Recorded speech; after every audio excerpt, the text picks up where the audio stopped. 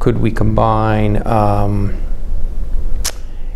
anti-PD-1 therapies or immune checkpoint inhibitors with anti-angiogenesis agents, since that's also active in cervix.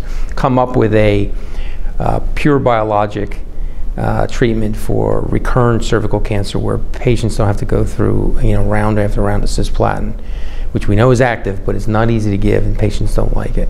So that's the excitement in that field. There's even some talk about moving the immune checkpoint inhibitors up front in pre-invasive disease.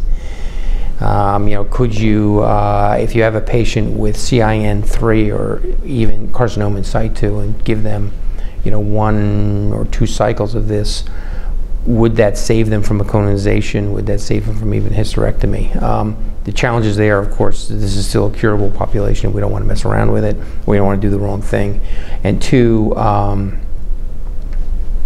shot of Pembro is probably $15,000. So the whole proposition is a bit expensive.